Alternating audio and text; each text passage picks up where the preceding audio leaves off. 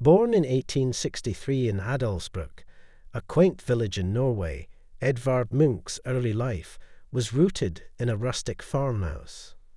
Christian Munch, a medical officer and the son of a priest, was significantly older than his mother, Laura, who had artistic talents that likely influenced Edvard and his sister, Sophie. The family's journey to Oslo in 1864 was spurred by Christian's new role as a medical officer at Akershus fortress. Tragedy struck early in Munch's life with the death of his mother from tuberculosis in 1868. The subsequent death of his beloved sister, Sophie, a talented young artist, from the same disease compounded the family's sorrows. These losses, interpreted by his father as divine retribution, plunged Christian into a deep spiritual crisis marked by depression and visions. Edvard reflected on his father's impact, stating, "My father was temperamentally nervous and obsessively religious, to the point of psychoneurosis. From him I inherited the seeds of madness. The angels of fear, sorrow, and death stood by my side since the day I was born." The Munch family's nomadic lifestyle, necessitated by Christian's military medical career, was marked by financial hardship. Christian's fondness for sharing Edgar Allan Poe's ghost stories and imparting lessons on history and religion instilled a deep-seated anxiety and fascination with death in young Edvard. His fragile health, further compromised by the harsh Nordic winters, often kept him from school, leading him to find solace and expression in drawing and painting. In 1879, Edvard Munch embarked on his studies in engineering at a technical college, showcasing exceptional talents in physics, chemistry, and mathematics. Unfortunately, his academic progress was often hindered by frequent illnesses. The subsequent year, defying his father's expectations, Munch left the college with a firm resolve to pursue a career in painting. His decision was met with disdain from his father, who regarded art as an unholy trade. Contrary to his father's strict pietism, Munch embraced a more open-minded approach to art, aspiring to explain life and its meaning to myself, as he expressed in his diary. In the 1880s, Munch was drawn to the Bohemian ideals promoted by anarchist philosopher Hans Jaeger, which celebrated free love and challenged societal norms. From a young age, Impressionism significantly influenced Munch.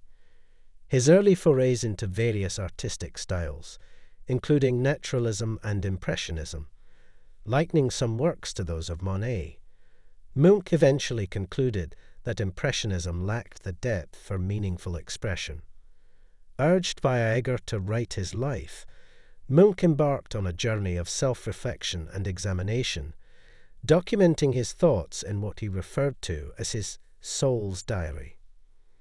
This introspection led to a pivotal shift in his art, with The Sick Child, 1886, inspired by his sister's death, marking his departure from Impressionism towards more emotionally charged and expressive works. Despite facing harsh criticism and moral outrage from the community, Munch persisted, supported by his friend Christian Krogh, who argued that he paints things in a way that is different from that of other artists. He sees only the essential, and that naturally is all he paints. For this reason, Munch's pictures are as a rule not complete, as people are so delighted to discover for themselves. Oh, yes, they are complete. Art is complete once the artist has really said everything that was on his mind, and this is precisely the advantage Munch has over painters of the other generation, that he really knows how to show us what he has felt, and what has gripped him, and to this he subordinates everything else. His studies in Paris, under Leon Bonnat, courtesy of a state fellowship, and exposure to Impressionist and Post-Impressionist art further broadened his horizons. The loss of his father during this period prompted Munch to explore themes of spirituality and symbolism, Munch's career took a pivotal turn in 1892 when a solo exhibition in Berlin showcased his work, sparking controversy and acclaim. This exposure catalyzed his career, leading to the creation of the Frieze of Life series, which delves into life, love, and death. Iconic works like The Scream and Madonna emerged during this period, embodying Munch's profound exploration of human emotion and existential angst.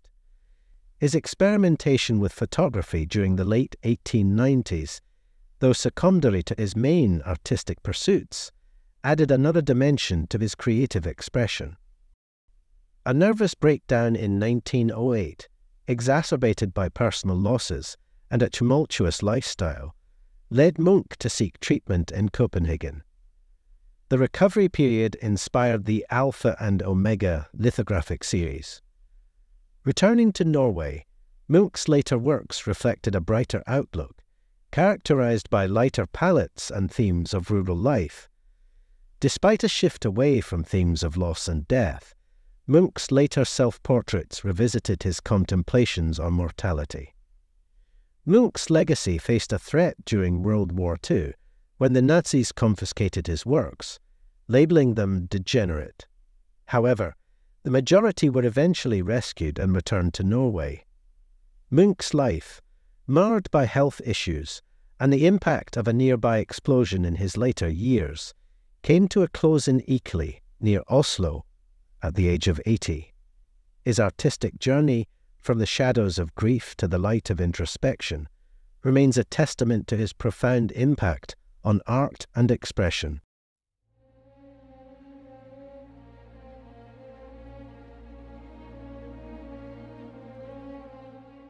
Edvard Munch's The Sick Child touches on themes of grief, loss, and the fragility of life. Painted in 1885 to 1886, this work is deeply personal, reflecting the trauma of losing his beloved sister to tuberculosis at a young age.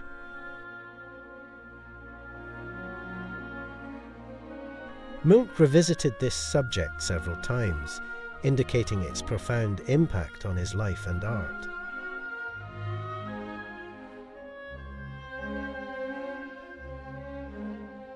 In The Sick Child, Munch departs from classical representation, instead employing a muted colour palette and loose, expressive brushstrokes that convey the emotional weight of the scene.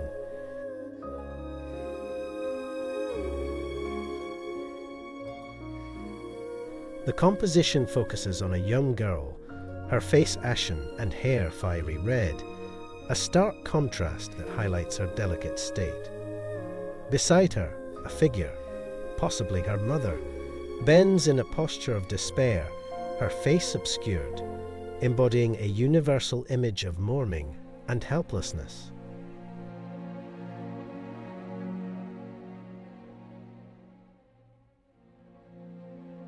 This painting is a significant piece in Munch's body of work, as it signals his move towards a more symbolic and expressionistic style. The rough, almost unfinished appearance of the canvas mirrors the theme of life's impermanence and the abruptness of death. The texture of the paintwork itself becomes a metaphor for the emotional turbulence experienced in the presence of illness and the looming spectre of death.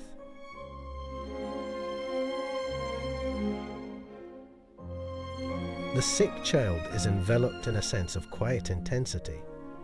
The subjects are enveloped in an almost tangible stillness, accentuated by the sparse setting and the absence of unnecessary detail.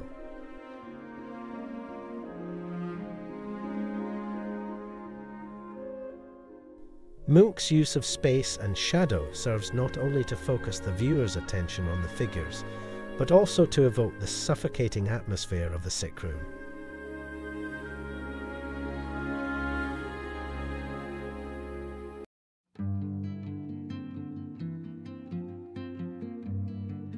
Edvard Munch considered his artwork his children, embodying a deeply personal connection to his creations, which he revisited and reinterpreted throughout his career, That's why we have several versions of same idea done in different time.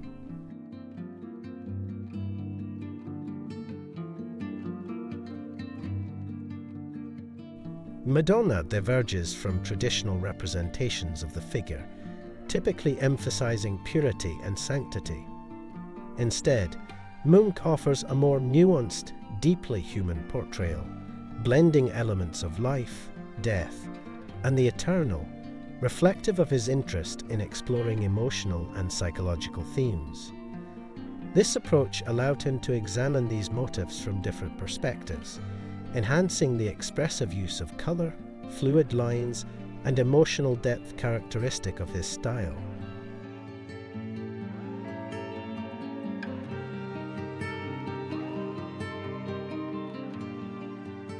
In Madonna, we see a figure that is at once vulnerable and powerful, her body gently contorted, her gaze introspective and distant.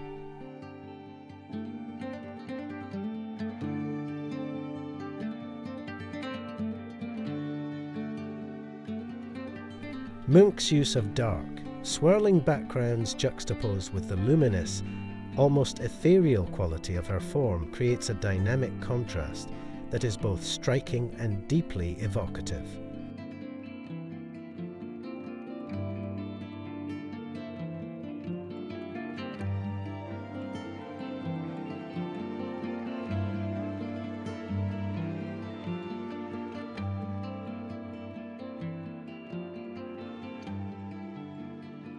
The painting is enveloped in a sense of mystique and controversy, challenging conventional religious iconography with its sensual undertones and portrayal of the Madonna in a moment of what appears to be ecstasy or transcendence. This bold departure invites profound reflection on the nature of divinity, femininity, and the sacred. Moreover, Madonna embodies Munch's compulsive return to themes of love, anxiety, and existential dread, central to his contribution to symbolism and expressionism.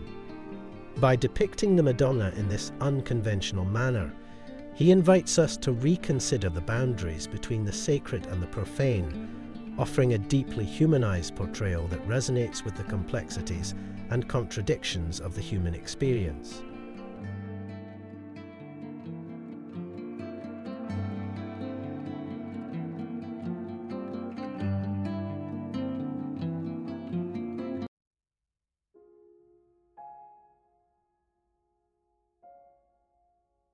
When cholera broke out in Paris in December 1889, Munch moved to St. Cloud, outside the city.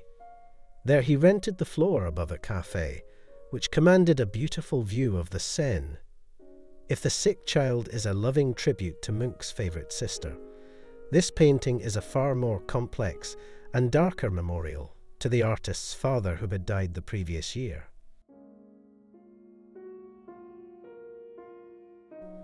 The painting captures a night scene that is both intimate and expansive. The interior space, marked by the cool tones of the blue and green palette, is dimly lit, suggesting the late hours of the evening. The room is sparsely furnished, with just enough detail to suggest domesticity, yet it feels uninhabited, almost ghostly.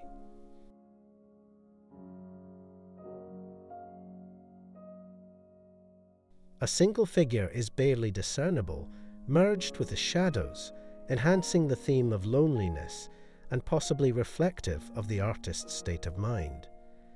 The light from the outside world casts a cross-like shape into the room, introducing a symbol that could be interpreted as a representation of hope or a burden to bear.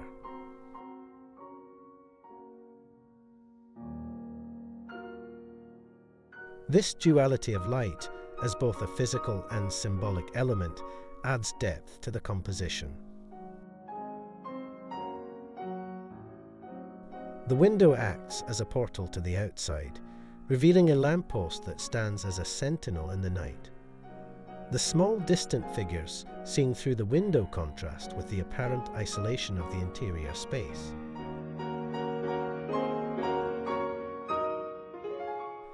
Munch's work often dwells on the theme of isolation and the dichotomy between the inner self and the external world, and this painting is a poignant example of that exploration.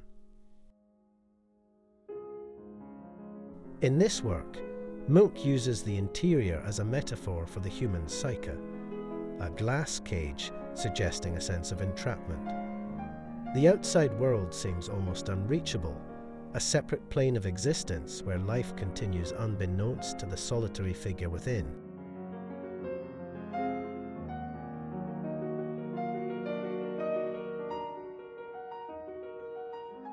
If you enjoyed this video, please consider subscribing.